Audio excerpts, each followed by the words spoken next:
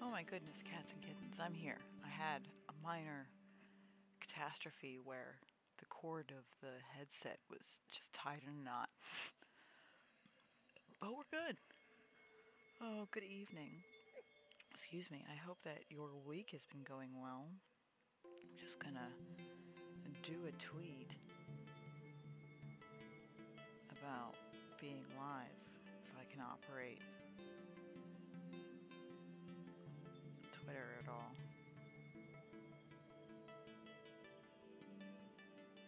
Here we go. Sorted. Okay. Okay. Taken care of. Last week, I think it was last week, when I felt so unwell. And for once, I'm not exhausted. I slept a full night last night, so hopefully we can play a decent amount of Mushroom Musume. I've been thinking about this game for weeks, however long it's been since we last played it. Want to unlock all those mushrooms. Oh, I guess last week might have been the Observation Duty knockoff test stream. If you were here, let me know in chat if the stream looked smooth last week to you. I don't remember if anybody said anything. Let's see, Hades, Donk, and Drapsnat, nice to see you as always. It's been 4 minutes. Well, I guess only 2 since I started speaking, but we'll give it another minute and then we're gonna get everything rocking and rolling.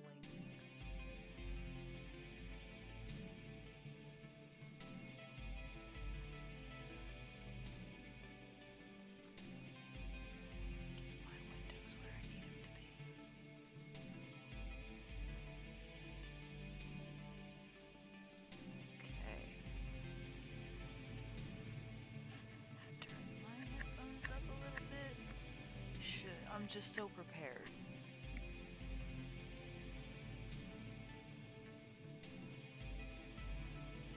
Alright.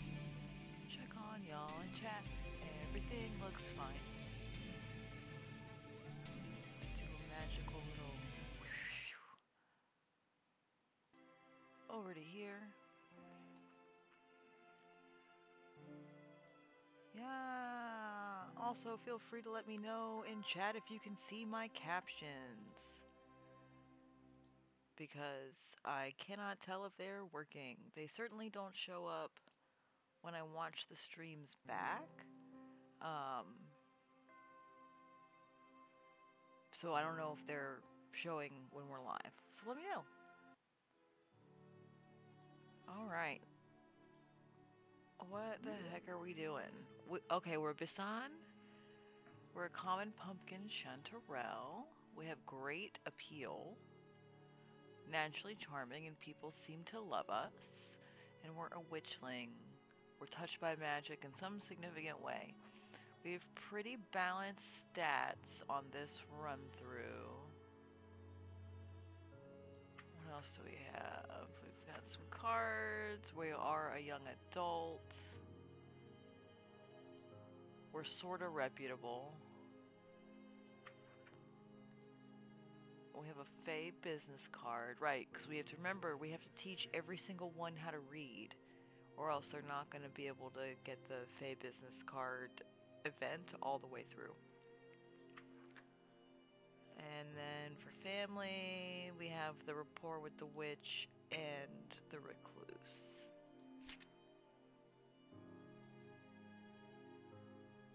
We don't have any magic, but we apparently have the ability to get 5 different kinds of magic, and we're just a witchling right now. Okay.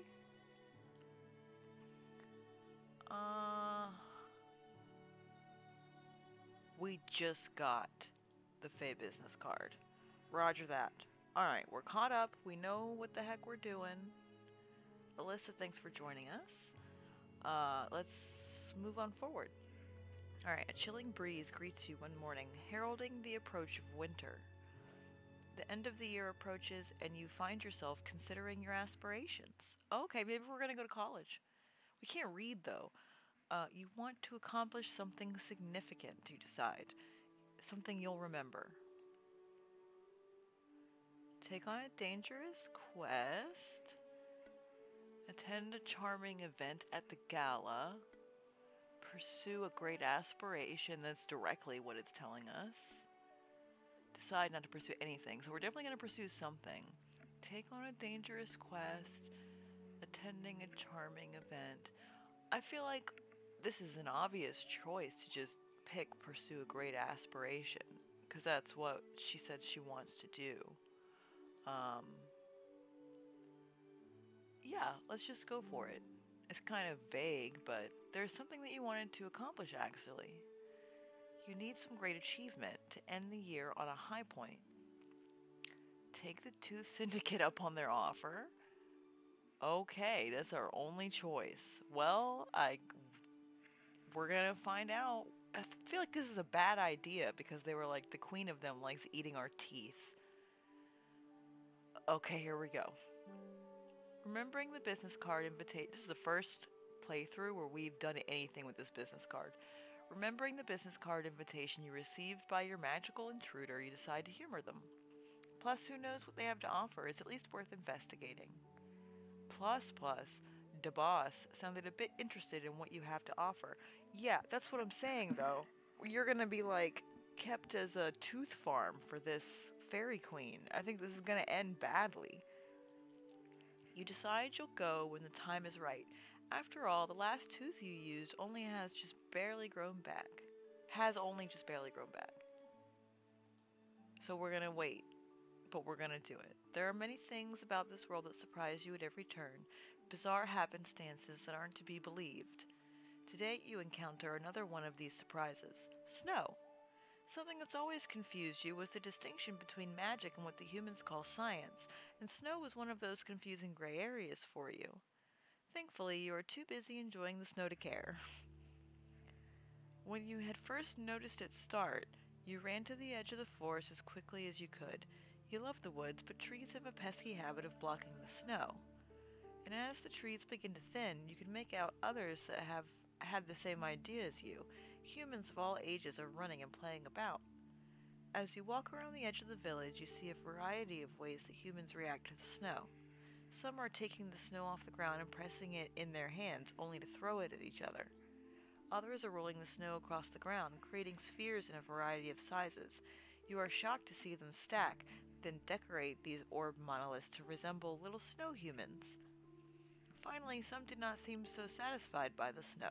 Some were stuck with shovels, trying to clear snow from the pathways around their shops and homes. After getting an overview of what the others were doing, you decide that you want to participate in the activity known as snow as well. Create a stunning snow mushroom, join in on the snow-based combat, help the villagers shovel snow. Well,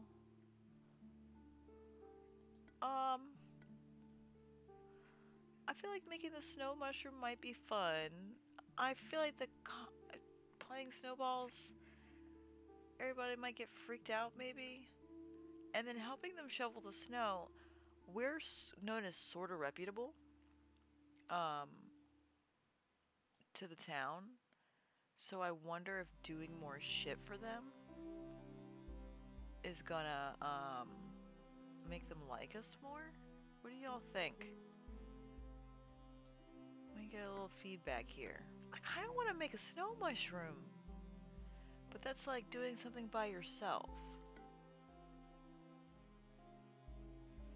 I guess we could play with the people. If we're thinking about reputation, we could get a reputation as being really good at snowballs.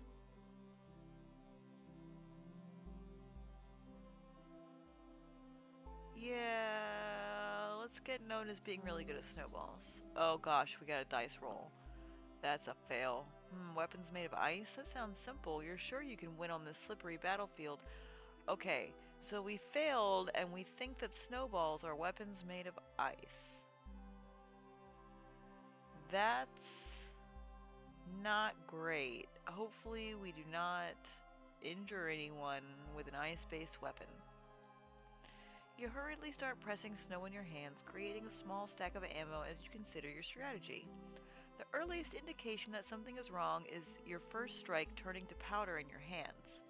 Somehow, you must not have pressed it well enough.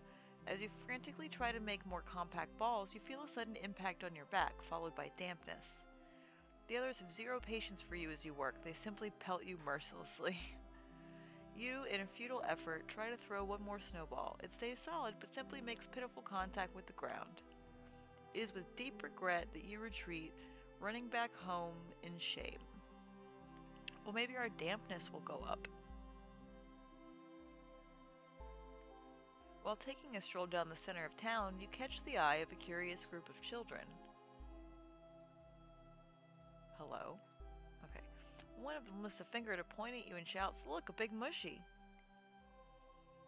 That's pretty rude by all means. What do you want to do about this? Ignore the children and keep walking.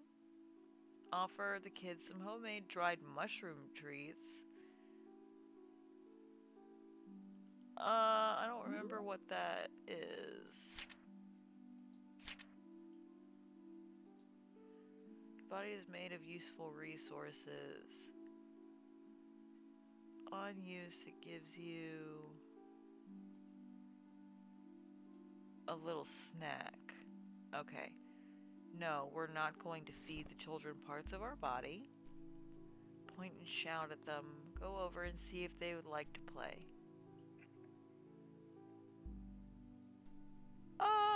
Do we want to yell at them? Or do we want to play with them? What do you think?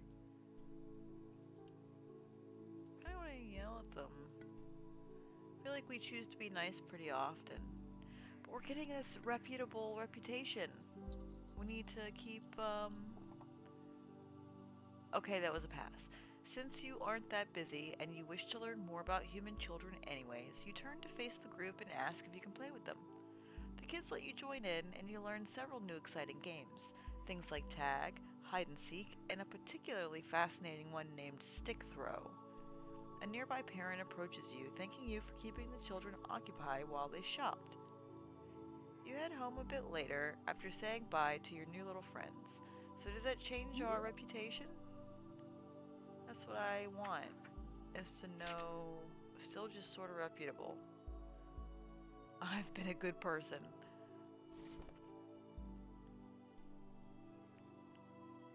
Oh, we just had to wait for it to change. Consistently been a good person. Excellent. As you go to the local bakery, you feel a set of eyes staring at you. You turn your neck and barely catch a glance at the man following you. He's wearing a beret and a chef's apron and making you feel uneasy. Tell the man off. You're not for eating. Run back home. Do not lead him to your house. Yell at him. Oh, thank goodness that was a pass. You angrily turn on your heel and yell at him, "I am a person, you know." You can see him visibly pale. Our robustness, I think, is what went up. Taking a handkerchief out of his pocket and wiping the sweat from his brow as he chokes out an apology. You awake in the middling hours of a mild winter morning. It is snowing on the screen. The solace of solitude is disrupted only by latent birdsong carrying on the gentle wind. But try as you might, you are unable to shake the memory of the elusive tooth fairy and her goons. It's time. You've kept the business card handed to you that night beside your bed. Grabbing it, you look over it carefully. You look it over, there are words on the front and on the back. It has a crude picture of someone kicking multiple mushrooms arranged in a circle. "Give us a ring," you recall the main fairy saying. The main fairy. Looking back at the artwork, you still feel like it's a hate crime, but regardless, as the gears in your mushy brain grind, you come to a realization. Surely it can't be that on the nose. Walking outside, it doesn't take long before you set upon a small patch of mushrooms arranged in a circle. From what you've heard, these patches are quite popular among fae folk. Yeah, it's a fairy circle. Words. And well, the card does show to commit heinous acts of what you could only assume to equate to property damage, and yet. Kick, kick, snip snap, bippity bap. Before you know it, the stench of cheap fragrance and cured meats envelops you. An angry voice calls out, "Hey, what you's doing to my... Oh, it's you." Before you can even stammer out a greeting, a warm, soft, encompassing aura envelops you and whisks you away. When your senses return to you, you find yourself in an ethereal place. It's less chaos incarnate and more abstracted normalcy as your brain tries to make heads or tails of the geometry. The various inconsistencies and nuanced architectural stylings prove a bit much for you, however, and your eyes end up focusing mostly overhead. Above you, the sky is luminous and beautiful, coruscant and intimidatingly mighty. "Okay, mushy pants," the fairy leader from before says just beside you. Frankly, the little wise guy was a better reason to keep your eyes skywise than anything else. "Alrightin', I sees ya. Fey place can be a bit sticky in the brain if you ain't got the casing for it. Let's get yous inside. Besides, the boss lady'd like to see ya." You let the fairy guide you by the hand. It seems that even the laws of gravity are mutable in this place. So yes, what we got here is a little slice of life we done cut out for ourselves. We calls it the cavity. Of course they call it the cavity. Adorable. It's our own little pocket in the Fey realm. You knows, it's probably pretty oh god, I keep forgetting it's this guy. It's our own little pocket in the Fey realm. You knows, it's probably pretty lucky you done chose the right fairy circle. Pretty sure... what? Pretty sure a HOA... Oh, okay. Pretty sure a HOA moved into the neighborhood lately, and those prudes ain't so amicable to folks as us. He pauses for a moment, realization washing over him like gravy on a steak sandwich. Really makes you wonder who the true syndicate is sometimes. He seems caught up in his own world, grumbling to himself as he guides you across the area. Grumble, grumble. Protection money's one thing, but those fees... And it's my grass anyway, I should get to choose its length. Preach. Meanwhile, the property prices, oi gewalt. Suddenly the mutterings stop and you can feel the tension in the fairy relax. "Ah, we're his now. Come on and step inside. It's a lot prettier in here." You open your eyes, shocked to find yourself in a beautiful mansion. Oh my fucking god, is this the same house? Like the stylings, take it from the architectural taste of an old friend and a boss. Bit ostentatious if you ask me, but who done love a good curving staircase? Anyways, I gots to go let the boss know you's here. Feel free to peruse and such. The boss extends her hospitality. As the fairy leaves, you're left to your own devices. With some time to kill, you decide to look around the residence. I wonder if the rooms are in all the same spots. It's been almost half an hour. Everybody drink water. Oh, delicious nectar of life.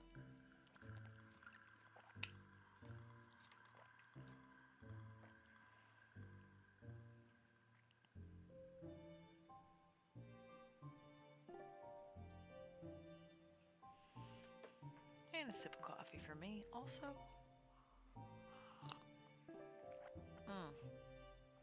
Delicious nectar, also. Because I deserve it.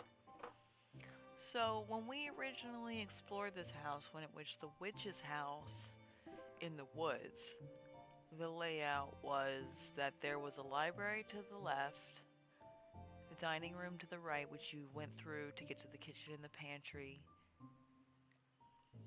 and then there was the door behind the painting, and then there was the upstairs that really only had one room.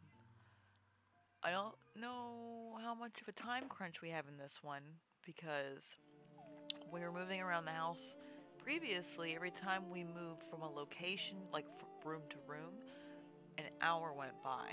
And then we only had until midnight.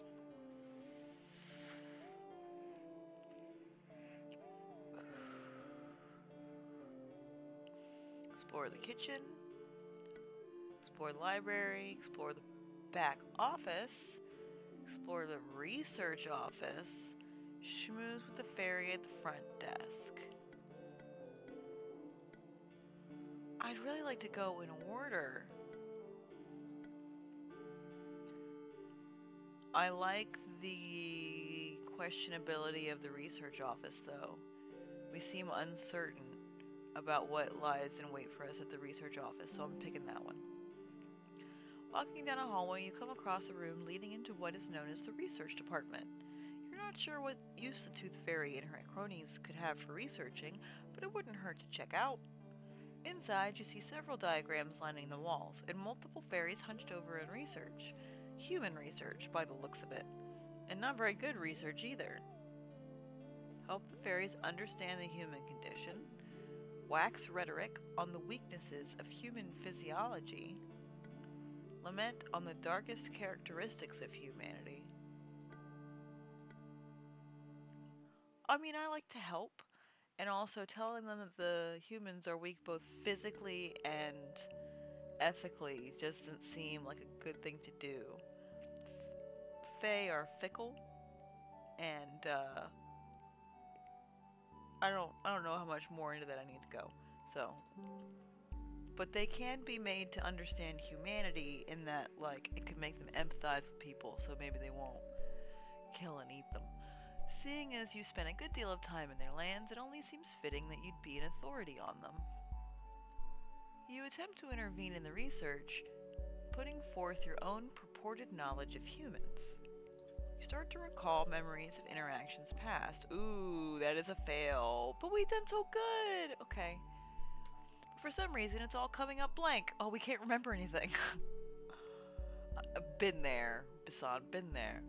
What you do recall seems a bit warped and uncertain. Then again, humans are fairly warped and uncertain creatures. The researchers don't seem to pay you any mind, and you begin to feel like a fool. Embarrassed, you make your way back to the foyer. At least you don't stumble over your feet, just your words. Still waiting on the ferry, there's time left to explore. So we've got the kitchen, library, back office. Well, we should smooth the ferry at the front desk because it's good to have a friend in your back pocket. And also, secretaries, front desk workers, receptionists, people who answer phones, and people who do the day-to-day labor in large organizations and households know shit. They know shit, and if you pay respect to them, they will help you out. So, not wanting to go too far, you decide to stop by the front desk, which, as it turns out, doubles as the ferry resources desk. Okay, HR, we're gonna maybe get some dirt. It seems the sassy fairy in the wing-tipped glasses is in charge of settling any and all internal disputes. You can't help but notice the look of abject boredom on her expression. If there ever was someone to schmooze, it's the HR department. Compliment her attire. Don't be a kiss-ass. Begrudge the incompetent employees. That guy could come back and hear you saying that, and also, those are her coworkers. Spread some juicy gossip, but we don't know anything. So we either have to be a kiss-ass, look down our nose, spread gossip. We're really robust and human. I don't know, y'all. What do you think? I'm kind of...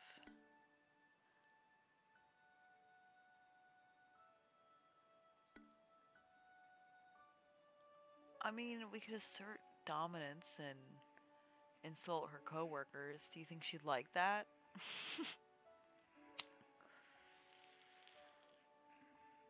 I don't fucking know, man.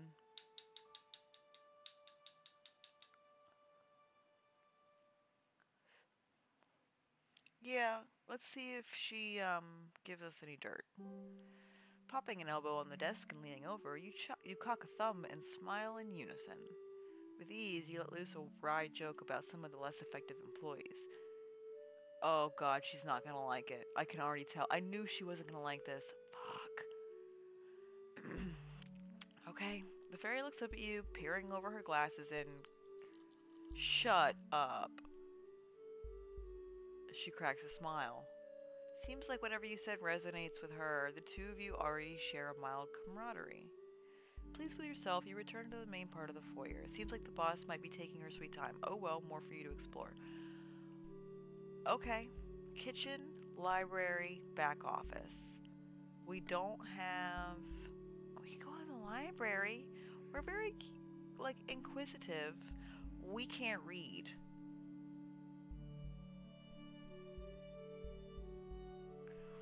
We can't read, so going in the office is probably where the boss is. The office and the library might not be very useful. And there's areas behind the kitchen if the layout is similar to the witch's house. Go to the kitchen. Meandering into the room off the side of the foyer, you come across a robust dining room.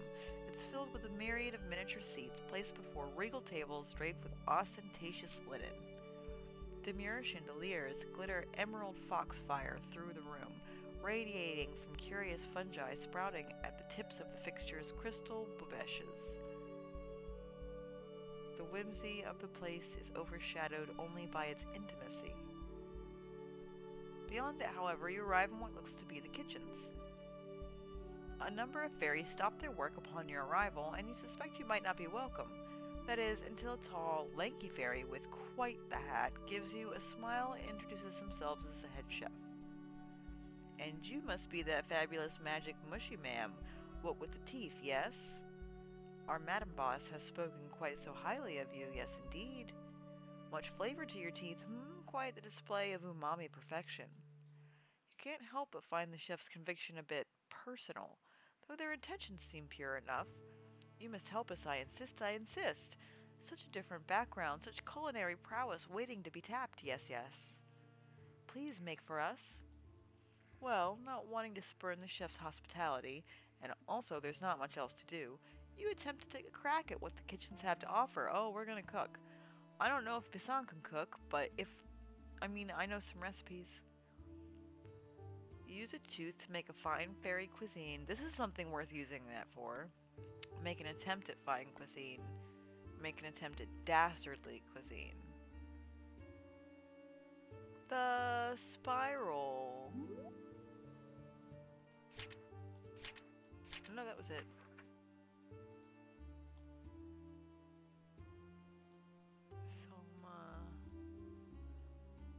What is the spiral for? I feel like there's like tokens.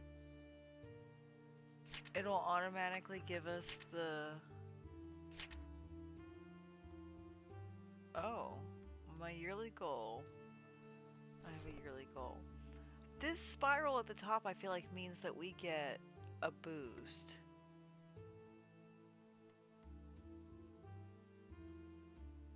Let me look at the stats.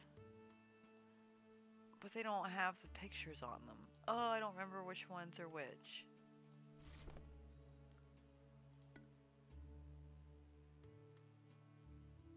What do I lose? Is it robustness? Because that's pretty high.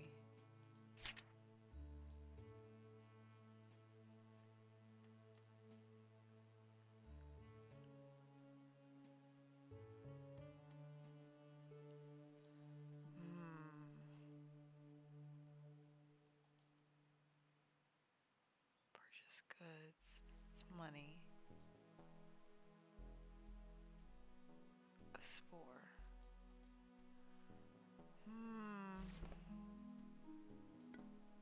Let's just cook. We can do this. Prepare yourself mentally and your workplace physically. With all these tools at your disposal, you're sure to make something good.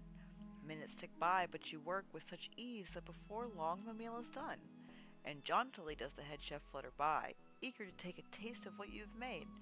A spoon floats to their lips, and for a moment the flavors stay in their mouth. A 10. It looks like a 10-sided die that would be a nat 10. With a hearty swallow, their wings flutter wildly, and a great smile appears across their face. This is quite fantastic. Absolutely fatas... fatas... fatastatical. Fata... Oh, taste. Fatastatical. Oh, sweet tastes and bastes. It seems what you've made has been satisfactory for the head chef, and by extension the kitchen staff. As you make your way back to the foyer, you leave to the tune of accolades and the sound of your ego inflating. A timid messenger lets you know that the boss will be just a little longer. Guess you can explore some more then. We can't read, but I want to go to the library, because I feel like the back office is where that lady is. Walking into the library beside the foyer, you are immediately overcome with the smell of old books. Is one of my favorite smells. There's even a magnificent mirror spanning the side wall, offering the illusion of a greater space. The room's quite nice, all things considered. Though glancing around, you can't help notice a mezzanine high above that doesn't lead anywhere. It is, by all means, inaccessible. Who would do that? Oh, right, little tricksters with the power of flight. Of course. Remarkably, it's silent in the library, despite the odd fairy or two fluttering about. Looking to kill time, you decide to take a book from high above. That's a spell. Grab a book off the shelf, gaze at your beauty within the mirror. Petition nearby Fae for help grabbing a book. I want to use a spell. It's our first spell. Utilizing a bit of the old handy razzle-dazzle, you float down a particular book from the mezzanine that catches your eye. Opening it, you realize that it's a book on human anatomy. It's incredibly detailed, though it looks like it's been unopened for some time. Noticing it, one of the fairies flutters by, a look of recognition blossoming on their face. "Where'd you find this?" they whispered. "We's all thought this had been lost for ages." You point to where you retrieved it from and offer a simple shrug. "Ah, geez, the boss gonna want to see this right quick. Thanks for the find and all." Quickly the fairy was off, presumably to meet with the boss. Not sure of what else to do, you return to the foyer. "That's all we can do?" But there's other stuff. It can't be much longer now. You can feel the excitement in the air, palpable. Then again, that might just be fairy dust. Okay, guess we're going to the back office. Walking into a room adjacent to the foyer, this is where the hidden the hidden room behind the painting was in the witch's house. Walking into a room adjacent to the foyer, you find yourself in what appears to be an altar. Which, according to the fairies around, it may as well be. You're in the accounting department. Never has there been a more dreaded dive of grum and flippancy. One must be lawless. At least, when dealing with such geeks. Check the backroom stock. Cheer up the workers, I like that. Encourage the dreadful working conditions. This has like magical things on it. I want to know. They all seem a bit caught up in their own endeavors, transferring ones and zeros about. Nobody's able to break away from their workstations to go check, so you volunteer. Oh, I think that I double tapped and missed a line. Though you catch a few tidbits of conversation asking about stock in the back. Okay. You're met with a few quizzical expressions, but the majority seem relieved and point you in the proper direction. Fuck yes. Inside the storeroom, you realize there is a ton of inventory lining the walls. Luckily, it's all organized well enough that you're able to take a tally of each item by moving the boxes around. Lots of dental equipment, and various liquids that seem to be used for teeth in some capacity. Nevertheless, you manage to take a full stock and return to the accounting department. The fairies are pleased with the numbers and thank you for your time. As you wait, the boss's head henchman comes down the stairs. "All right, the boss is good to see us. Follow me." Turning around, the fairy travels back up the stairs with you not far behind. I feel like we're doing really well. We have done something nice for fairies in pretty much every room we've gone into. We've made friends with the front desk lady. We impressed the kitchen staff. We helped that fairy in the library because we found the book, and we did their inventory for the fairies that are in the back office. I think that we've done a decent amount of good deeds. Hopefully, our reputation will go up. Taking some sips of my drinks.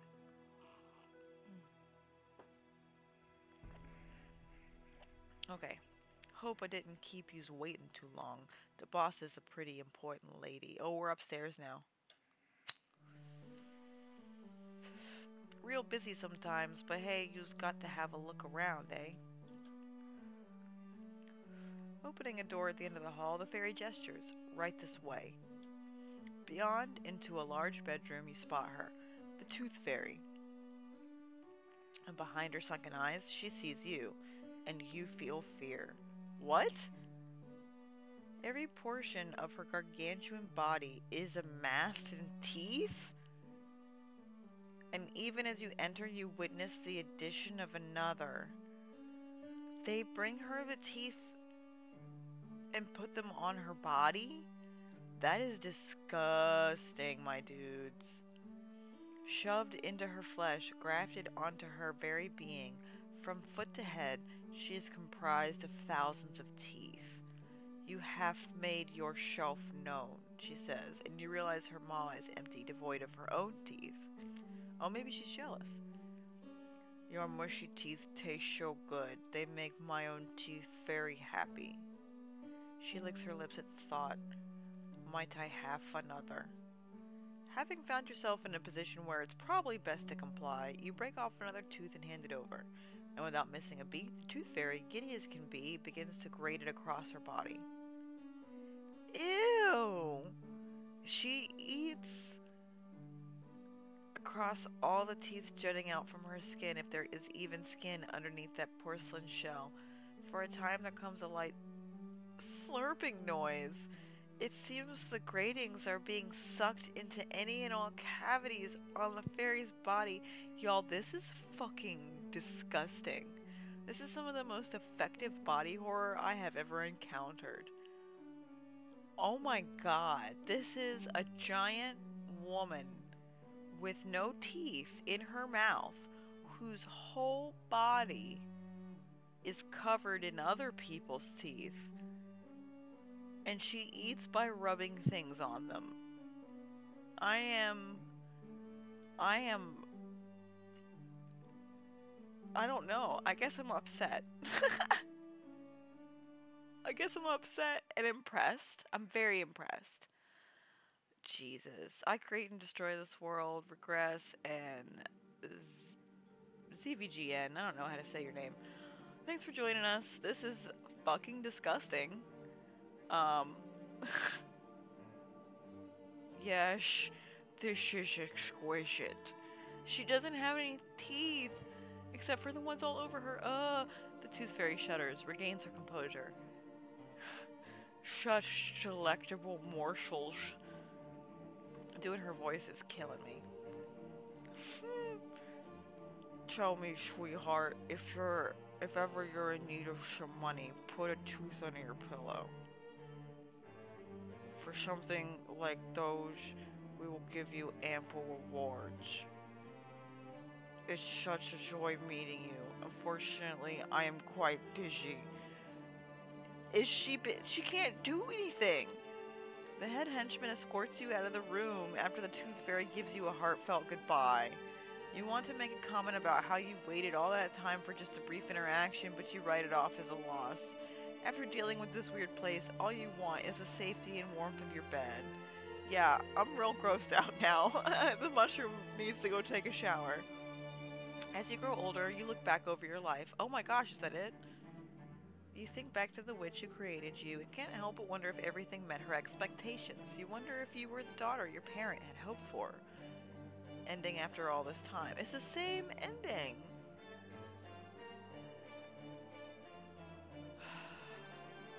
Alright, Visan.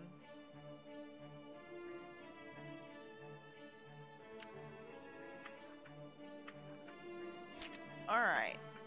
We're gonna create the ultimate. We didn't make any spells. Right?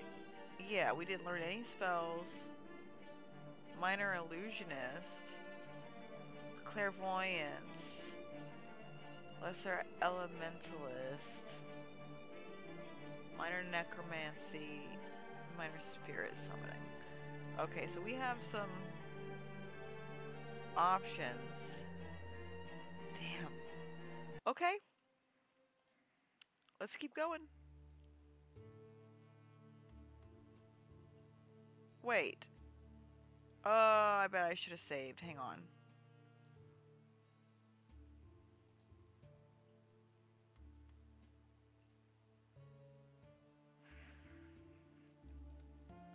Do we gotta redo that? That was so long I didn't save through anything.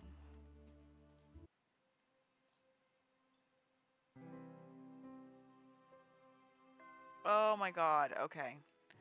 Well, all of the events are gonna be different. I guess we're gonna...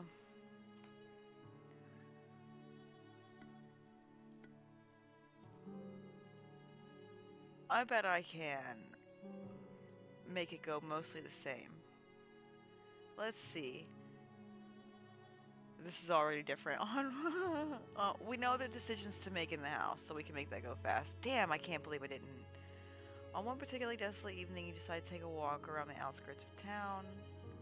You find yourself overcome with an unaccountably uneasy feeling as you pass by an abandoned neighborhood, dying amber light casting menacing shadows. As you enter a dilapidated gatehouse, protruding bits of ruin and decaying wood conspire in your periphery, forming unnerving figures. Something skulks among them. Finally, you spot the thing. Your body tenses with alarm as you distinguish a smooth and gray-brown object in a half-formed approximation of a human shape. A statue of a woman, propelled by unknown means, shambles forward and locks its gaze on you. What? A set of glowing purple features overlays the stony mask of its face, hovering lines forming a mouth and eyes. You don't know why, but looking at the creature fills you with dismay and revulsion. Her glowing image of a mouth cycles through different shapes as an unpleasant whirring emanates from her head. She emits a strange, buzzing voice. Is this one a daughter of the witch? You nod stiffly, bewildered. I'm kind of glad I didn't save, because we keep getting different events. This one is a preferred subject. I will commence a necessary experiment to determine if this form is fit for consummation. Whoa. Okay.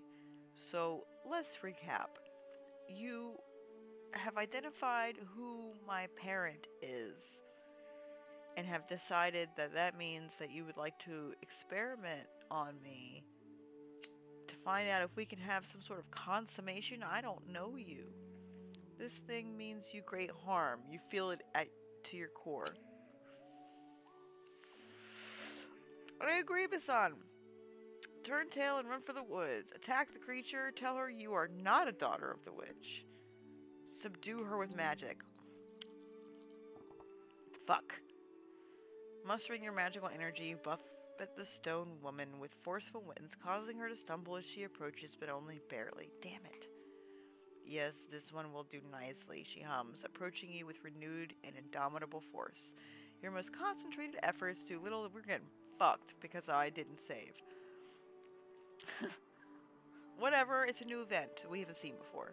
Your most concentrated efforts do little to slow her as she approaches, grabbing your shoulder painfully and dragging you close to her.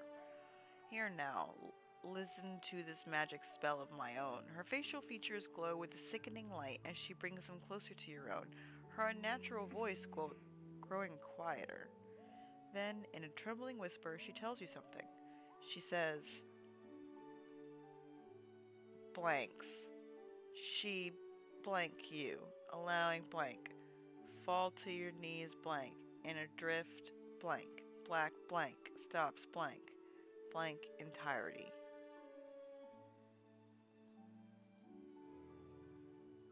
You awaken in the dead of night with little memory of the encounter. You do, however, bear a painful reminder. The creature has cursed you. Nearby town is having a big contest tomorrow.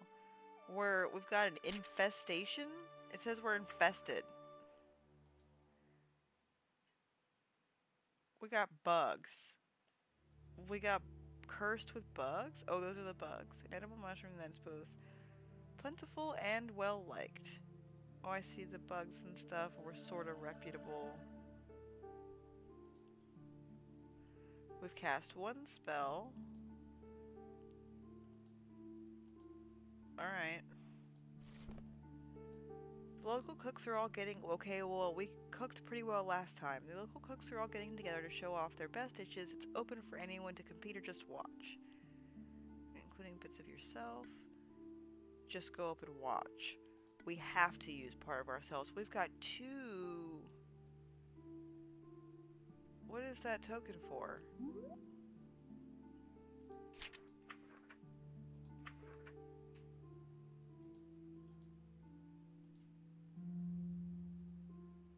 Is that a spore? I think the spore is poison.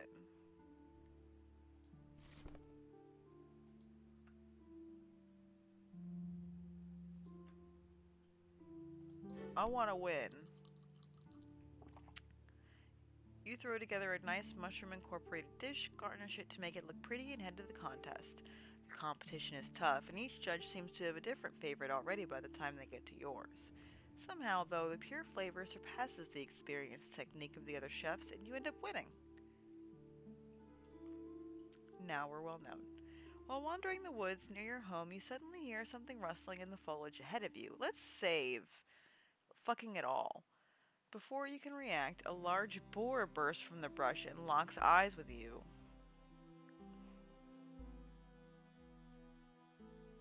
You sense an intense, flaming aura of determination emanate off this wild hog.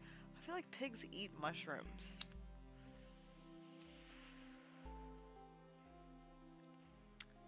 Preoccupy him with a sample, resort to magic, run for your life. It's just a pig, face it head on. You're sure you came prepared for this? There's another of those spirals.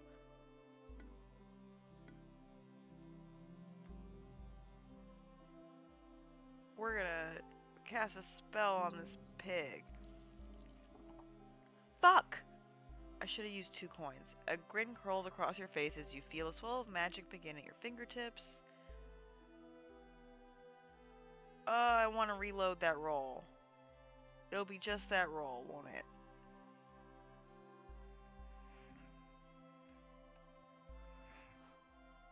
Because it was right there.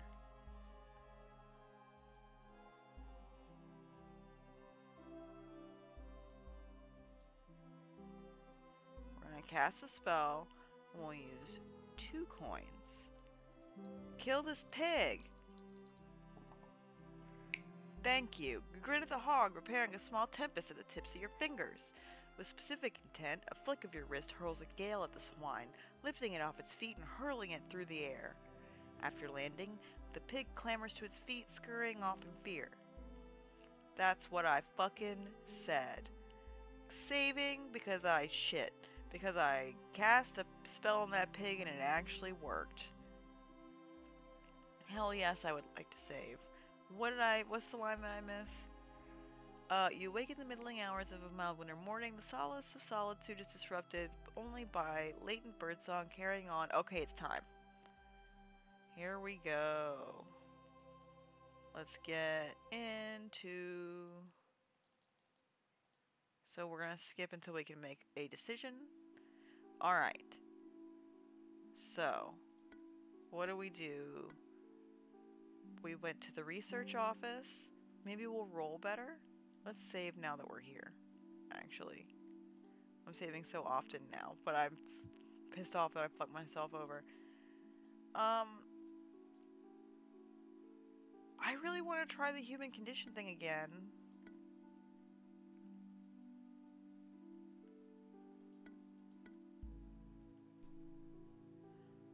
Let's re-roll it.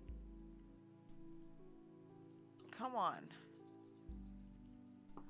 Damn. Alright, well, maybe we're not meant to talk to them about that.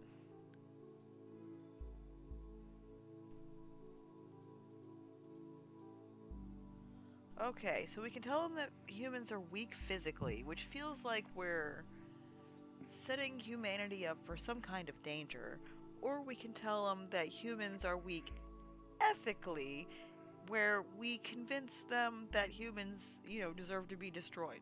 Like, I feel like neither of these is good options. If they're studying the human condition, then the ethical thing is going to be closer to what they're interested in, but they seem uninterested in the human condition. So maybe they only care about the physiology. I guess let's try the physiology. You figure since you've been around the block enough to see humans at their best, worst, and weakest, that such information can be of use. Really, it's the weak part that should be focused on, especially for an operation such as this. But, aw, son of a bitch. Okay, I'm kind of at a loss here. Do you want to know about people or not? I guess this is the only room we didn't get a good outcome in. Considering all the facets of humanity that you've come to grips with, you think emphasizing their worst qualities would be best. And boy, are there a lot of them. You rant, as it is readily apparent. Does not seem to grab much attention. Okay, they just don't care about us, man. While you were going for a profound critique on the human condition, you just sort of sound petty. Plus, some of the points you're outlining sound like they're attempting to incite business practices that would lose the company money. And there's no greater shame than that. Rightfully displeased with yourself, you trudge back to the foyer. Okay. So, we made friends with the lady at the desk by talking about the employees, but it was a role, so she might not like it now. She didn't like it this time.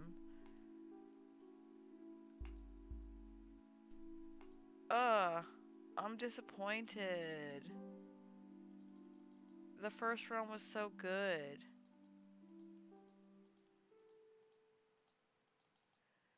I will.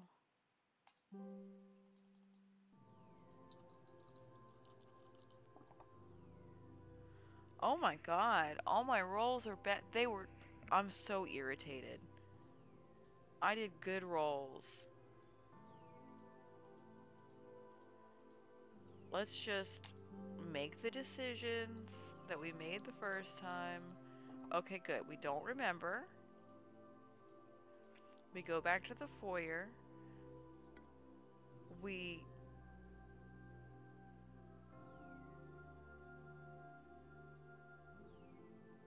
Can I save? Ugh.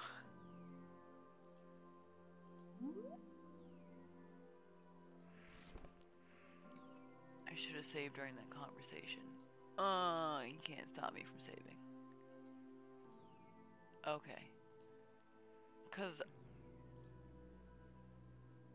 we're gonna talk to this goddamn lady. She liked when we said some shit about her coworkers the first time. Excellent. Save again.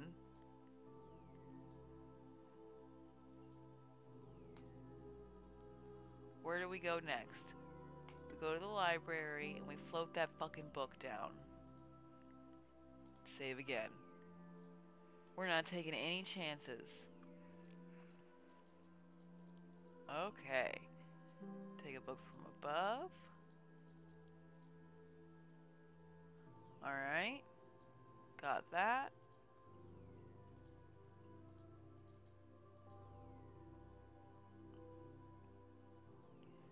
Go to the kitchen.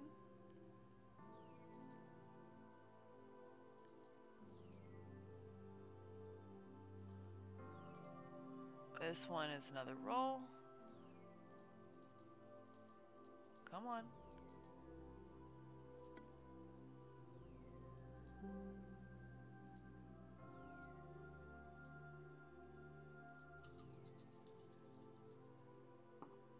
Excellent. Okay. We did that. Back office. And we're gonna do their backroom stock. Oh, I forgot this was also a roll. Shit.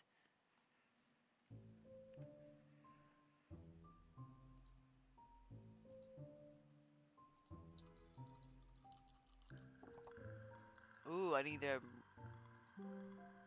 save once I get here because that made me redo the roll and I could have fucked that up.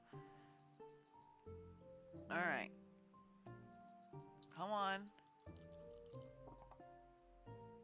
That counts.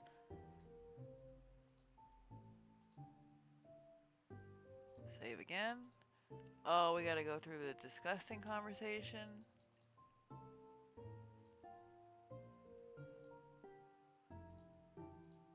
Okay, we're fully in the final room.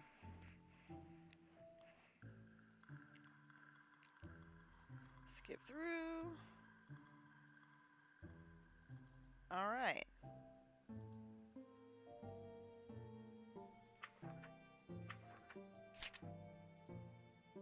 We got to be reputable.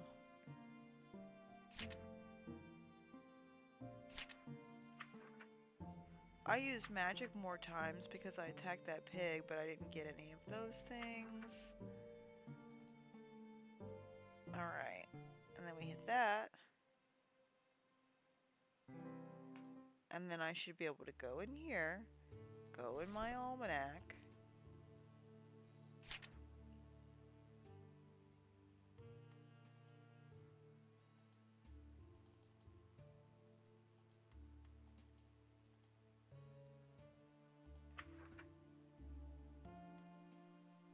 Okay. Alright.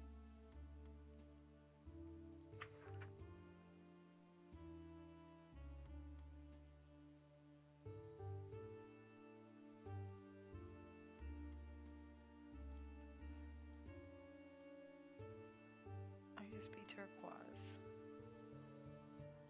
Until we get a new color. Alrighty. Let's make a new mushroom daughter.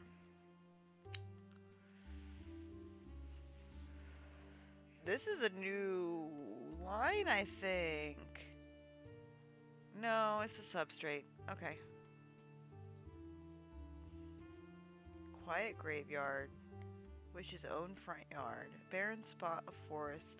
Long since struck by some invisible ailment.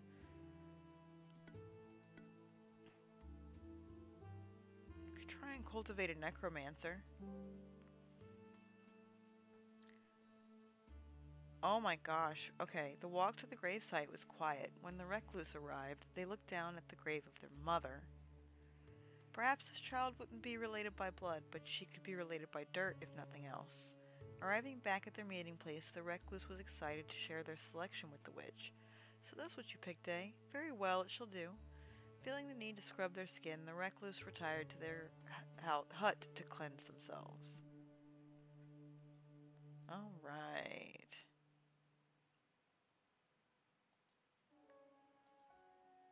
What is the next?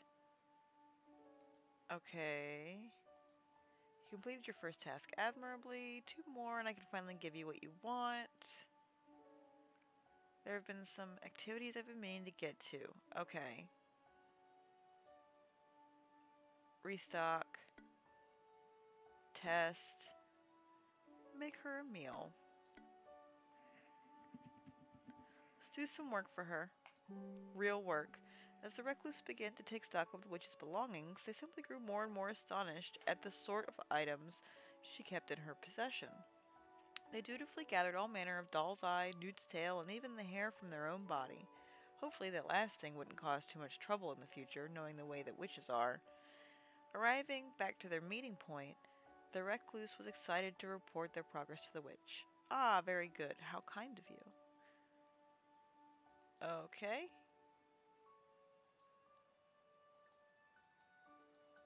What is it? Welcome back, recluse. Are you prepared? Today is your big day, is it not? The last task is an easy one, or at least I believe so. Bring me something colorful.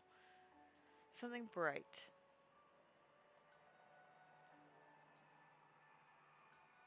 Okay, field of flowers, a stony river. Let's do the river again. We've already gotten turquoise, so let's get a different color than that. Though underwater wasn't the first place most people thought of for color, the recluse understood there were many shades that people failed to consider. They arrived at a nearby river, glancing into the glassy water to spy a variety of small shining stones. Marble, bloody, slate, obsidian, brimstone. The bloody stone. It was small. Oh, everything's red now. Is it? It was small, but the recluse grabbed a peculiar stone with sharp, calcified edges and the appearance of blood in its pockets. Intrigued, they brought it back to the witch, who, after inspecting it, looked disgusted and insisted the recluse wash their hands. As they did so, the witch continued to shout something about kidneys, but the recluse didn't really catch what she said. Ew.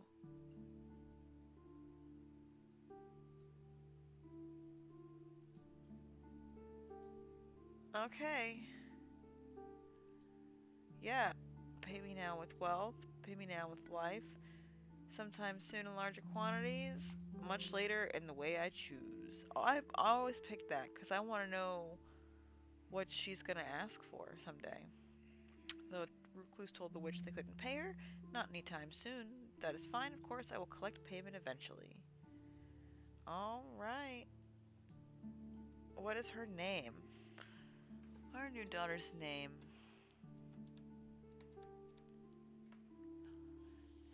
It's Inab.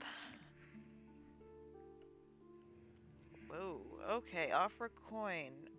I see. Can I get the... It skipped a lot. I don't need it to be auto-skip. Alright. Okay, we skipped the tutorial.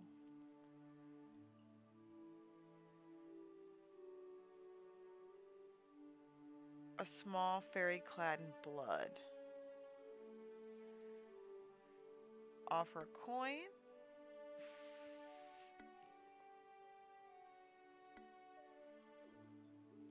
We're not gonna eat or sell the fairy.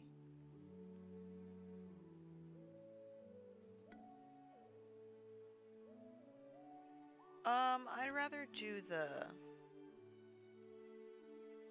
fairy garden than give them a coin, because we can buy more food. Without delay, you quickly gather your supplies, greenery, some common foods, hell, throw in a drop of blood, fey love, that sort of thing.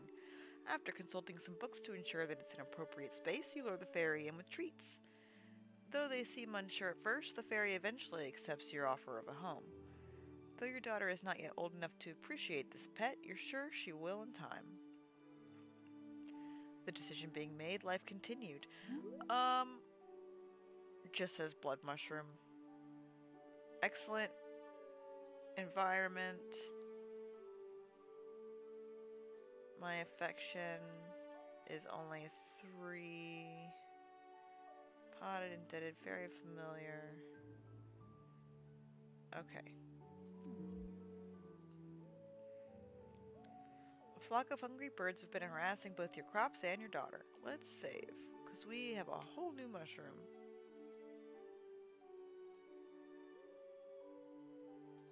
In fact, they've become quite the nuisance.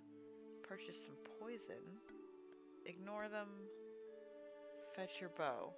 Man, we can't be friends with them? Alright, well, we only have 2 nutrients left, so... You retrieve your bow and are lucky to leave with not 1 but 2 birds from the flock. They shouldn't show up again for a while. You and your daughter may rest. Nothing more could be done to the birds. The matter was laid to rest. Huh? Something's happening. Your daughter has changed in the night. One day, you awaken to the sound of rustling movement and find your daughter has grown enough to be capable of rudimentary locomotion. The creature slinks around uneasily, and a cute little face now greets you on her once featureless body.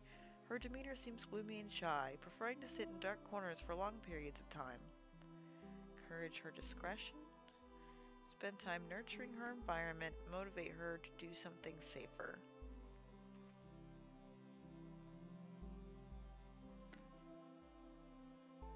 That's just like building her something, and her environment's fine, so let's motivate her. Concerned about your daughter's lack of enrichment, you decide to encourage her to do something else. You suspect she might not be getting enough sun and start taking her out for daily walks in the woods. She begins to look forward to the new routine, becoming healthier and more excitable every day. The decision being made, life continued.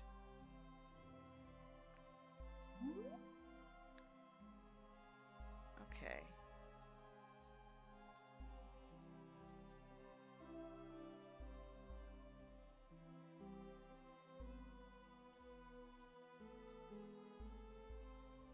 Man, that didn't raise her affection. Lowered my stamina, though. Alright, one evening you hear a light knocking at your door, quite a rare occurrence. Peeking through the window, you witness none other than the Witch of the Woods, standing on the doorstep of your humble hut. Could she be here for a visit, or to settle a debt? Introduce her to your daughter. Privately request a stipend. We're doing fine for money. Perhaps it was time for your daughter to meet the witch. She could maybe even learn a thing or two. The two of you answer the door and invite the gloomy woman inside for dry and awkward small talk. Something about the way the two absently stare at each other. You wonder if they've made some sort of connection today. The decision being made, life continued. While sitting at home one day, you hear an unexpected knock at the door. I don't like that. We already saw the witch. Is this going to be our former business partner that we have to, like, murder in front of our kid? Yup. We gotta kill this guy. We can give him some money. We can kill him. We can beg him to leave us alone. We can go into business with him. We're gonna kill this guy.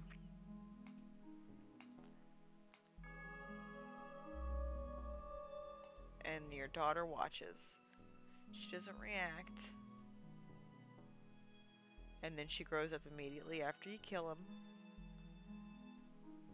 Your daughter has changed in the night.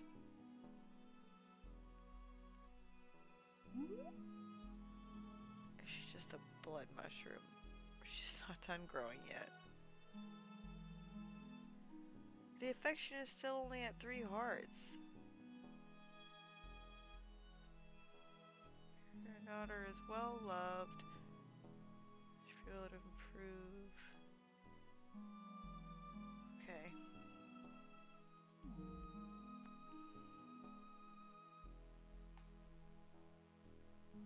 Oh gosh, it's just the same as last time.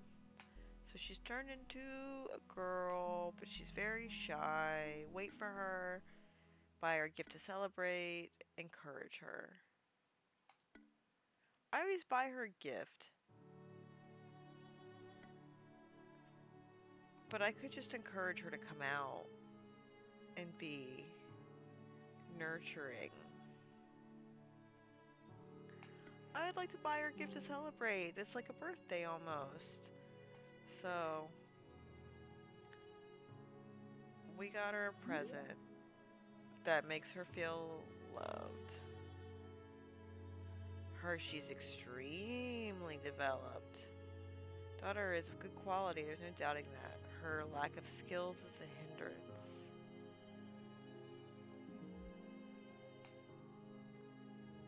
Your daughter needs food too, and you've just run out.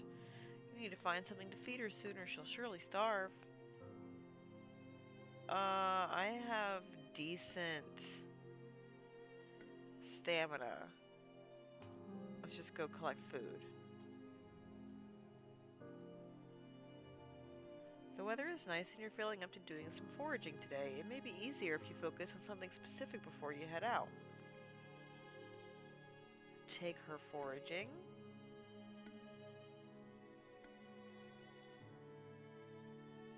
Okay, so we're not sending her on her own or leaving her at home. We're going to teach her river plants, because taking her out to get mushrooms it just feels creepy. The two of you find some watercress and catch some crawfish, then take a break to play in the water.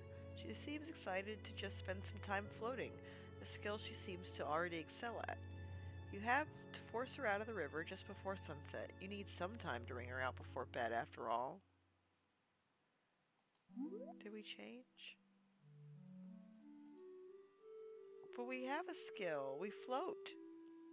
And we gather river plants. The decision being made, life continued. An end? Oh my gosh, it's time for us to be Zanab on our own. One night, you find yourself struggling to sleep. Your mind wanders as you consider your current place in life. You've lived peacefully with your daughter for many moons. Initially, it was strange. Well, it never stopped being strange, but you were always thankful for the company. Besides, the affection you felt for her was like any parent would feel towards their child. That was normal, at least. Your thoughts turned to the concept of time, particularly how you were once alone, and now you are afraid that you will be alone again someday. Your daughter has had more and more curiosities about the outside world. It's only a matter of time before she wants to strike her own path. You hope you will be fulfilled now. You hope you've done enough. Ultimately, you find comfort in what you've done. You may have had many failures in your life, but there's one thing you know you can die proud of. What do we get?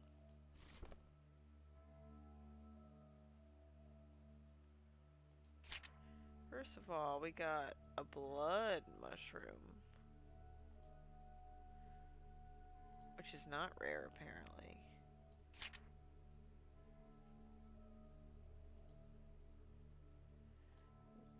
Where is blood mushroom?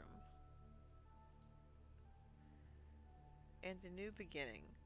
Telling the recluse that you wanted to see more of the world wasn't an easy conversation. As they grew older, you worried about leaving them on their own. Thankfully, your concerns were unwarranted. They were happy that you had grown enough to want to move out. They even offered to help you build your own home, close to theirs. You were welcome to visit any time, obviously. Faster than you would have anticipated, the two of you built your home together. They showed you all the tricks they knew and made sure to impart as much knowledge as they possibly could. Finally, the day arrived. You were officially on your own.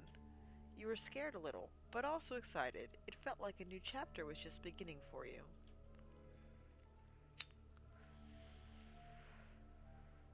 Here we go. Oh, let's get some information. Common blood dead man's fingers. An unsettling mushroom with a corpse-like appearance. Okay, so I'm not super robust or potent, and I don't have a lot of mycelium, but I'm pretty damp, and I've got a lot of humanity for some reason. Let's see, I'm off-putting. Something about you simply does not sit well with humans. Death's repose. You meet death calmly and always prevail over it. Okay. We've got a nope and 2 wealth tokens. We're obscure, young adult. And all we have is the fairy and our parents. Okay. We're fully out on our own. While sitting outside near your garden and taking in the fresh air, you hear the caw of a crow. Then another, and another. You look up to find a rather large group of sleek black birds perched in the trees above you. A few are eyeing your garden, while others are just birding around, as birds are wont to do. Feed the crows and spare some scraps. Scare them off? Just watch them. We're gonna be friends with the crows. Oh my god, that counts as a pass. It was only 3. You head to your kitchen, scrounging up some nuts and bits of old bread before returning to the murder outside. Tossing the morsels to the ground, you step back and give the birds some space.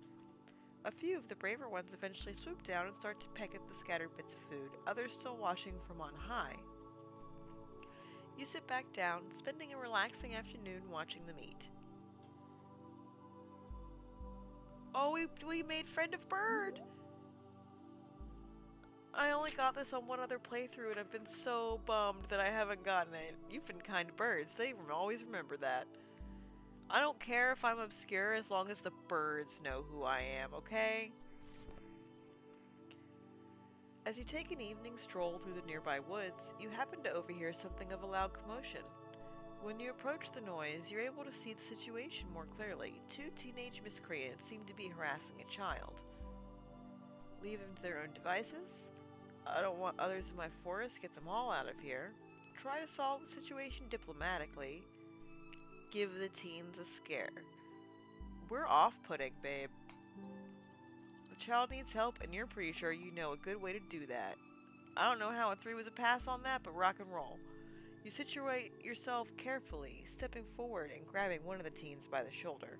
After taking a quick second to ready yourself, you let out a throaty yell, giving the teen a good shove. They react instantly, scrambling away into the woods. The child, initially paralyzed in fear, visibly untenses when he sees you smiling back at him. He timidly waves at you, which you return before stepping back into the woods without a word. Aw, that was really nice. Let's save, because we had a positive interaction with a child. Did that do anything? We're damper than we were before, and more human, but we're still not any more potent, robust, or mycelious.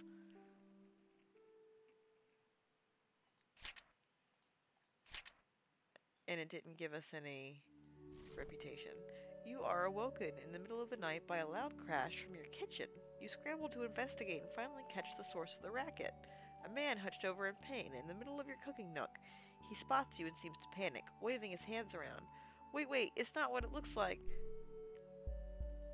Well, it's exactly what it looks like, but I injured myself, so I'm no longer pursuing that plan. Why don't you bless a poor fool and choose to excuse my rudeness?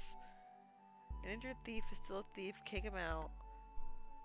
We're gonna excuse his rudeness. With a sigh, you help the man to a more comfortable seating situation.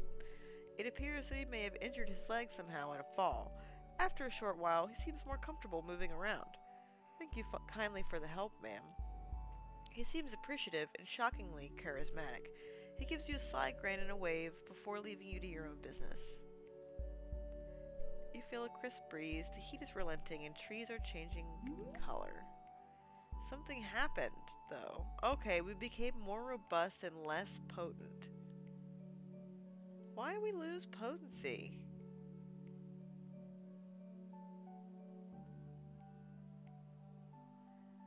Oh, I guess because we didn't choose a dangerous thing.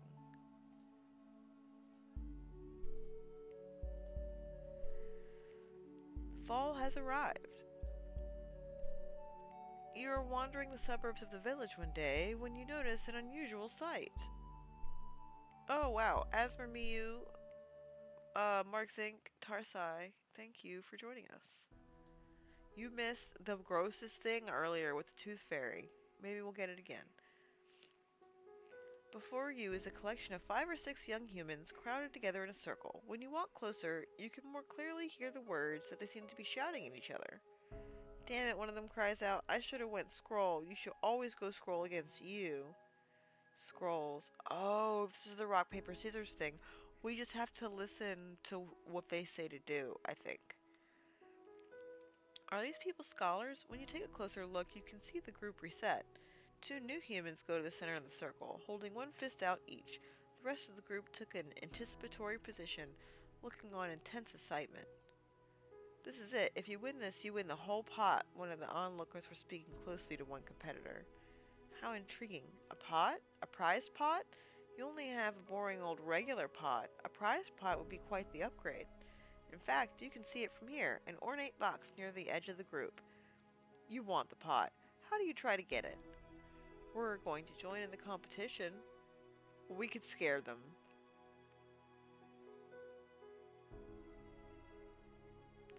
We're off-putting. This can't be legal. I don't want or need a new pot. I will never want or need a new pot. Let's join the competition. You're not sure if it's too late to join, but you figure it's getting later every passing second. Without another moment of delay, you run forward and implore them to let you join this mysterious ceremony. The humans share looks with each other, then words. Do we have to? I just want to win this thing and get it over with. Of course you'd say that, Jeremy. I think a random mushroom lady showing up is a good curveball myself. But what if she wins? The prize?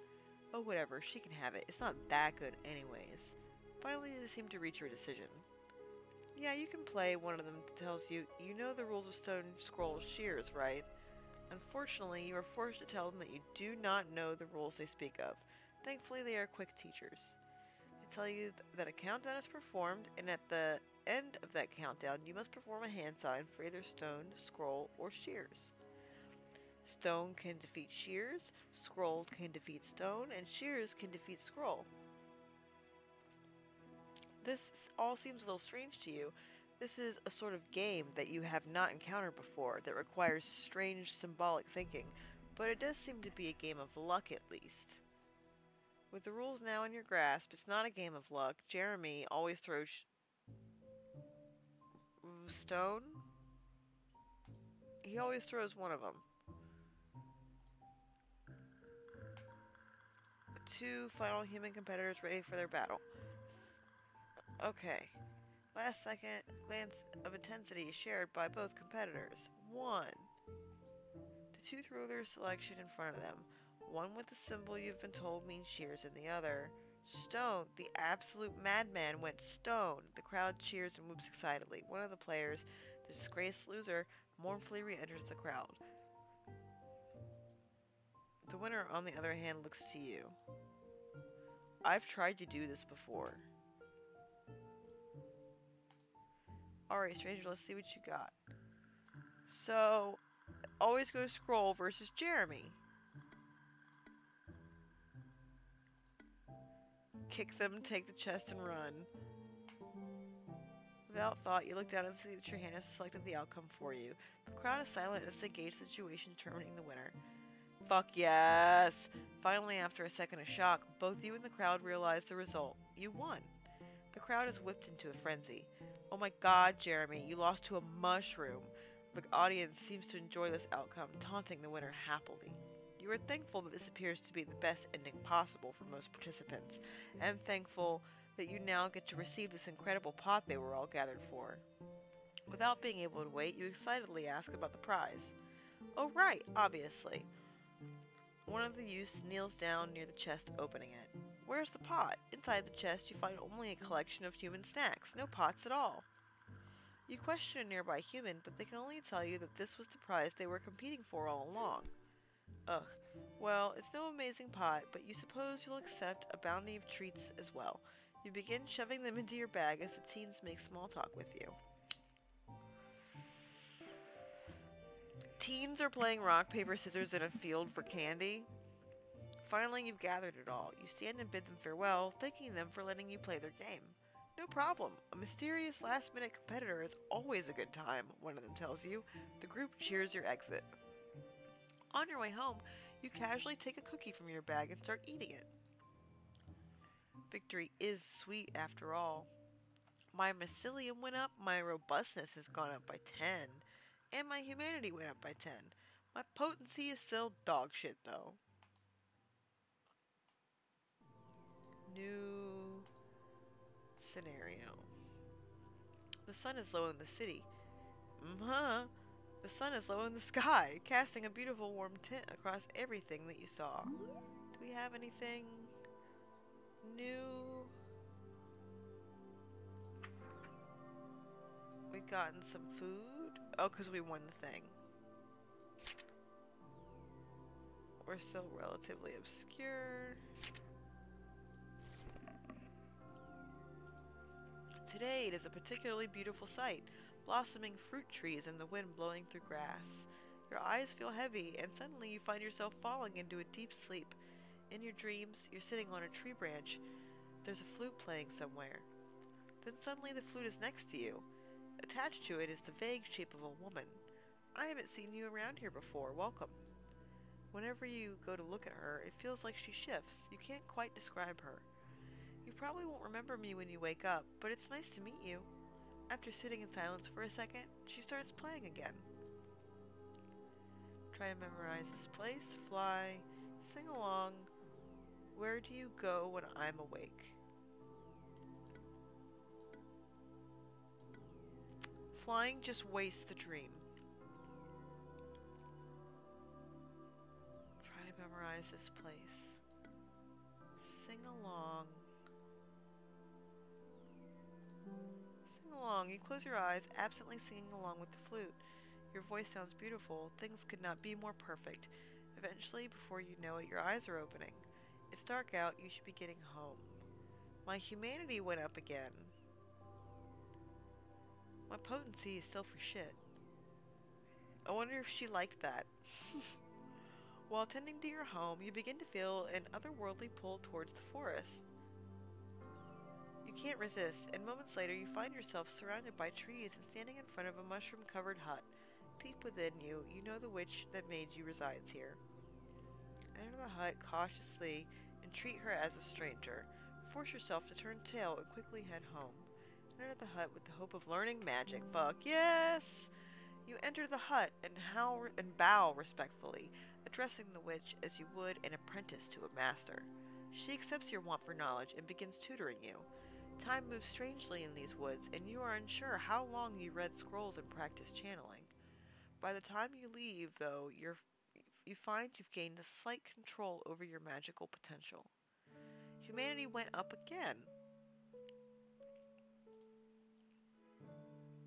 Over the past few days, you've developed a growing sense of unease, and one particularly gloomy evening, the feeling intensifies. Because our potency's so low, we're gonna die. We're a witchling, and we're gonna die. We've made this beautiful, interesting mushroom. And she's just gonna go out into the woods and melt in a second.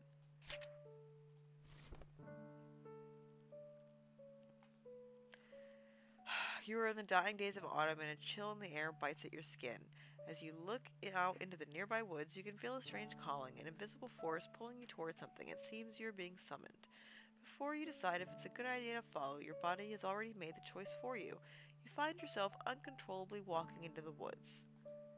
Sometime later, you find yourself in a dark and unfamiliar grove. You're relieved to see your summoner, none other than the Witch of the Woods.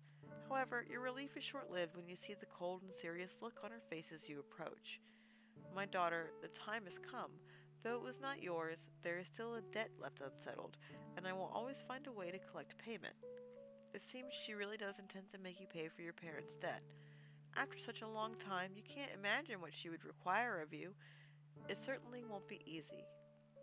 Ask her for a reprieve, it's not your debt. Take care of a dangerous and unsavory matter. We're not going to fight her. We can ask her for more time. We're not going to be good at fighting. We need time to build ourselves up. Come on, please. Oh my god. You give an impassioned plea to the witch to cancel the debt, reasoning that you can't be held responsible for someone else's debt. She considers thoughtfully, clearly surprised by your reasoning. Perhaps the terms could be renegotiated after all, she says, with uncharacteristic consideration. Unexpectedly, you learn the witch worked out a reasonable payment plan with your parent. It honestly makes you wonder why they didn't do this in the first place. My robustness went up again. I'm almost fully human. And I'm not indebted anymore. Is that what that was?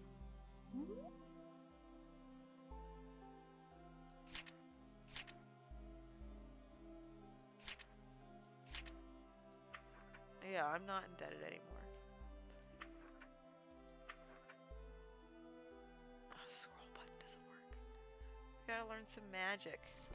Alright, on one particularly, let's save. Because that was a good shit. Okay, that was a good set of decisions and rolls. Daughter of Ruin is the name of this chapter.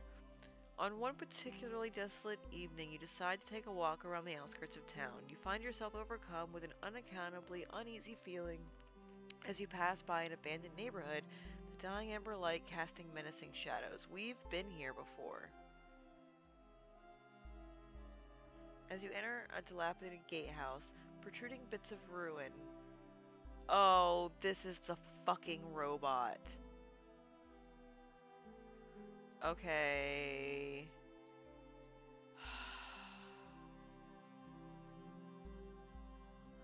Turn tail, attack. We just saved. Let's go ahead and try a spell and see how it goes. Fuck me sideways. Okay. We're gonna load and we'll try a spell one more time, and if that doesn't work, then we're gonna try a different decision. Come on. Yeah, alright. I'm gonna be a mushroom witch, goddammit. As you summon a sudden and fantastically forceful squall, the stone woman falls to her knees under its spore-empowered might. The glowing face projected upon her stone mask flickers briefly before vanishing like an extinguished flame. Her constant whirring ceases, and she lies still, for now. You take a moment to carefully examine the stone statue. The esoteric runes and strange, half-approximated anatomy seem to stick in your brain like inky slime. This is not something to be known or even thought about, you decide. We should go tell the witch! You leave that silent monstrosity, as well as your memory of the encounter here in the ill-omened ruin. Are you kidding me? Go to the witch and tell her about this immediately. It specifically identified you. I think my mycelium or robustness went up, but my humanity went down. While on your way to gather firewood, oh my god, I'm saving. That was... You find that your world is suddenly turned upside down quite literally. Are we in a trap? After a second of disorientation, you suss out that you somehow walked yourself right into a trap. Your foot is above you, caught in a thick rope loop. You call for help, hoping someone is nearby. Thankfully, that seems to be the case. When the figure gets close enough for you to see, you feel a sense of familiarity. It's the thief who attempted to rob you in the night. Well, we were nice to him.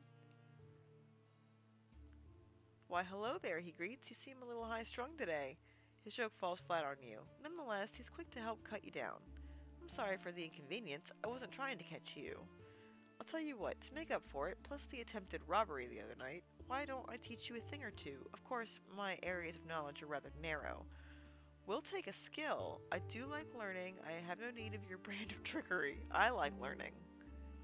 You consider the rogue's offer and realize that you have no reason to decline. Your chore wasn't time sensitive, so you agree to shadow the man for the rest of your day. Two of you get up to many hijinks, and you discover that though the man does have a penchant for thievery, he seemed to try his best to avoid overt cruelty. You also discover many useful tricks along the way, even if most of them are not entirely lawful. You return to your home that night with the promise that you could tag along with him again any time you so desire. Dampness went up. Potency finally went up. Jesus. Okay. So we're at 60, 35, 35, 35, and 75. It could be better.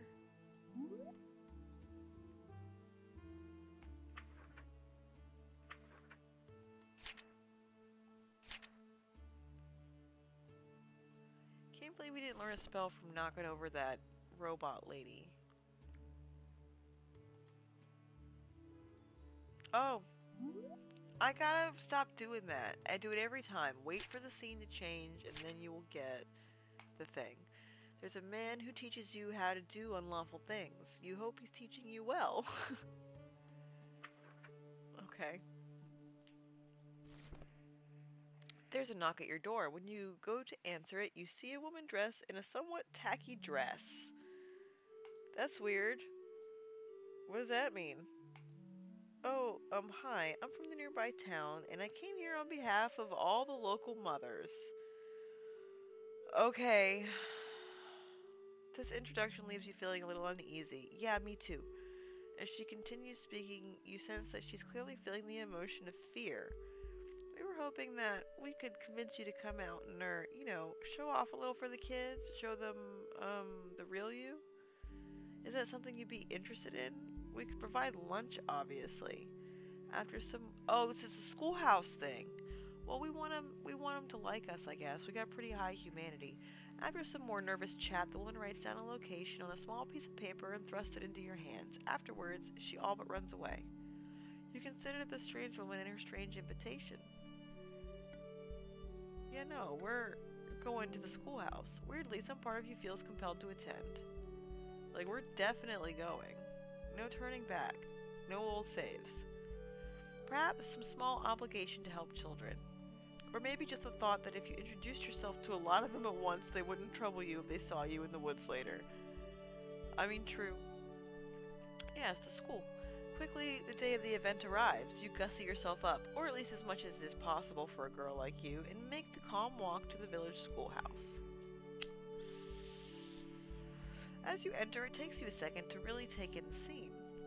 There's nearly a dozen children of varying sizes and ages, a few older humans standing around the edges of the room, and a table with some very rudimentary foods on it.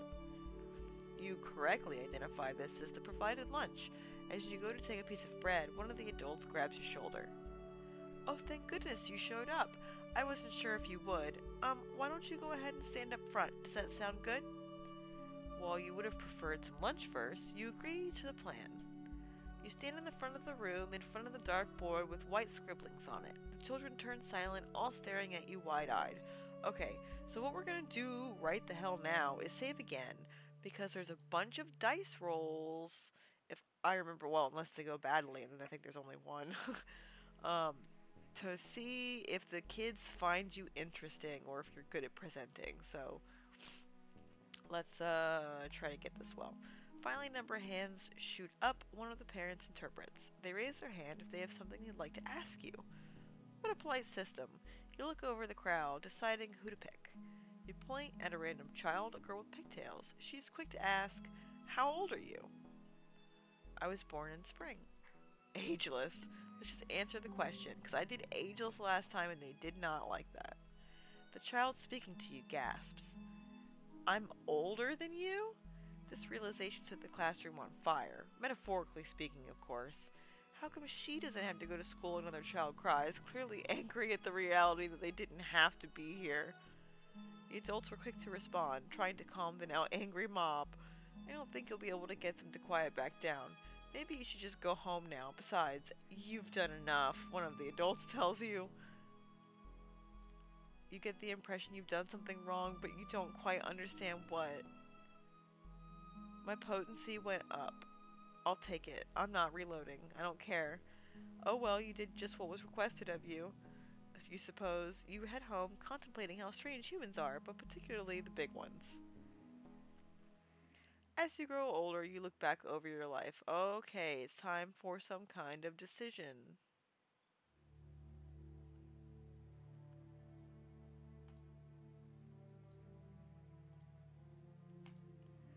You think back to the witch who created you, can't help but wonder, yeah, we just grow up?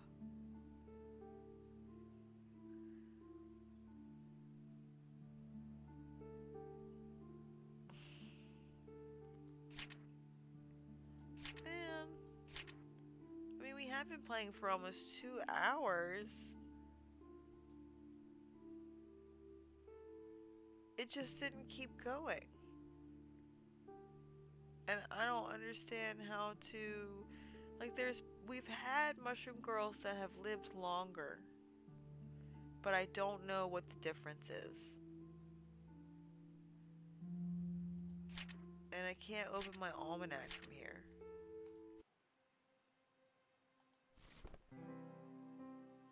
Okay. Finally got a 3-star.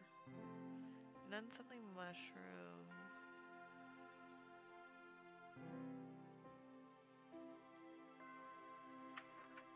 Who was the one who lived the longest? It might have been the Tuft. Nisrin. 9. Is that how many? Oops. Is that how many decisions you get to make?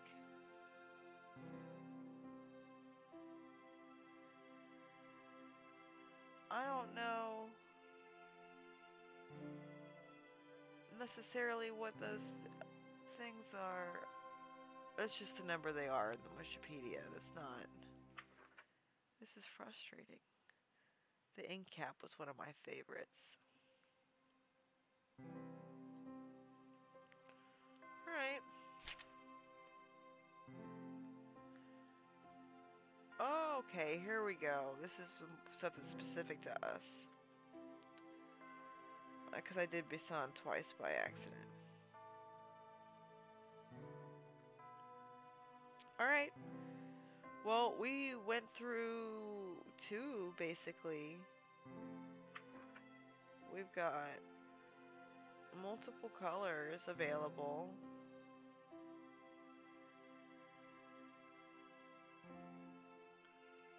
Wow. Blood is a flower color, but it's weird that that's a flower color. Because we got it from a stone. We've got all the sheet music.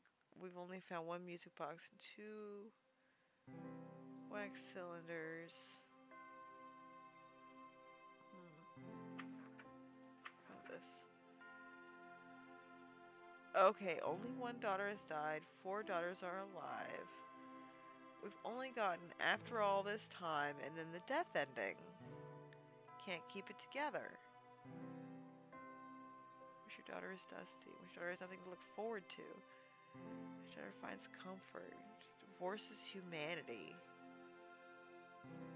There's a big night out. Wish your daughter slays a survivor to great fanfare. Wish your daughter takes a surprisingly productive nap. Wish your daughter embarks on a terribly doomed date. Wish your daughter is slain by a survivor. Oh, like I turn into a monster? Helps a puppy with a violet coral girl. Victim to a certain magic. Meets at night. Sees the boundary between 2 worlds. Becomes well acquainted with a hog. No choice but to be patient. Well acquainted with a hog is letting the pig kill you. Okay. We gotta stop trying to do so well. Alright, that's definitely something to, that's definitely a way to approach next week, that hadn't really occurred to me,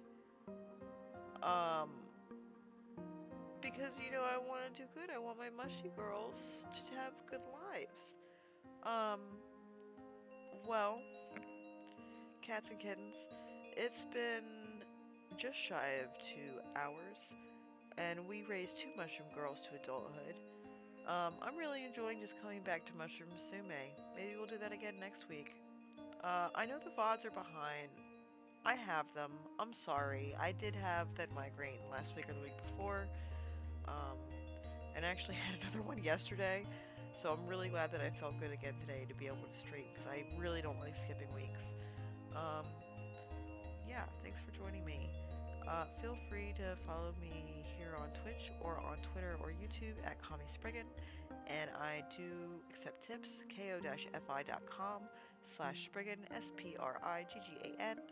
No Kami, just my name. I am currently trying to raise money to catch up on my electric bill because the winter has been brutal. So, it's currently the middle of March. Because I don't know how far in the future the VOD will be up. I don't want people to send me money for an electric bill that's from 2024 in like 5 years from now. But, yeah. Feel free to go to my Ko-fi if you want to help me pay the electric bill, because I need help. It's like $360 because we only have like a wall unit and a space heater at opposite ends of our house. It's not well insulated. Living in America. Anyway, don't feel obligated. Just if you can. I hope that you have your favorite stuffed animal to curl up with this evening, and that you drink plenty of water, and that you do something for someone else without expecting anything in return. As always, this is your weekly homework. But also, I'd like to add that I really hope someone does something for you without expecting anything in return. That would also be nice. Alright. Have a great week, cats and kittens. I adore you dearly. Be good to each other. Nighty night. Goodbye.